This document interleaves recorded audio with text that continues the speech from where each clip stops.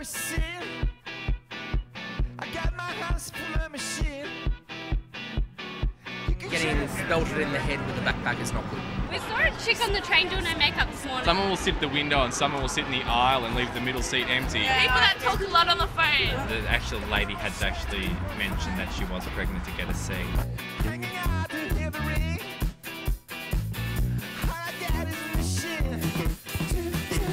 After all the way we sit.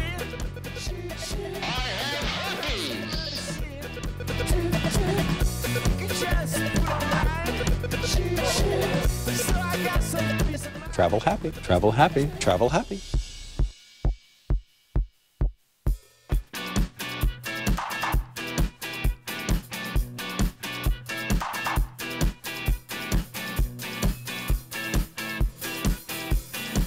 After all the way we sit, I got my house from a machine. You can just put on right. So I got some peace of mind. I can keep on cutting nights. Got no more shades, keep on fighting.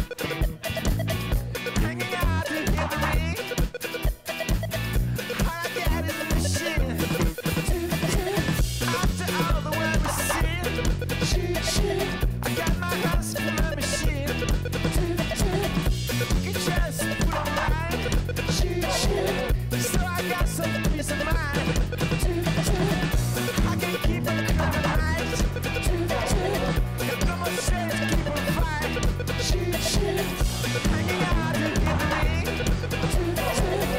All I got is a machine.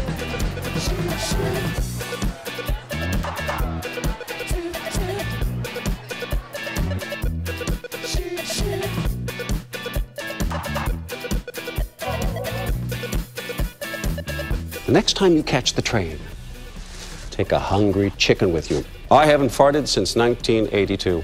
You are a big, shiny knob.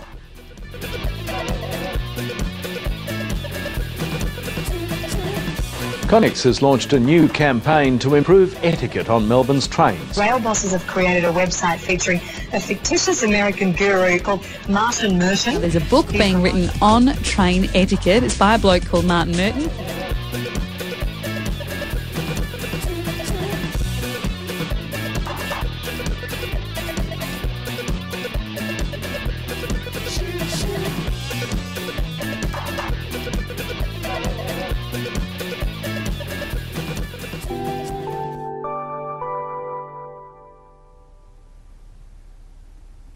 Gentlemen, always give up your seat to a pregnant woman. You never know, it might be yours. Until next time, travel happy.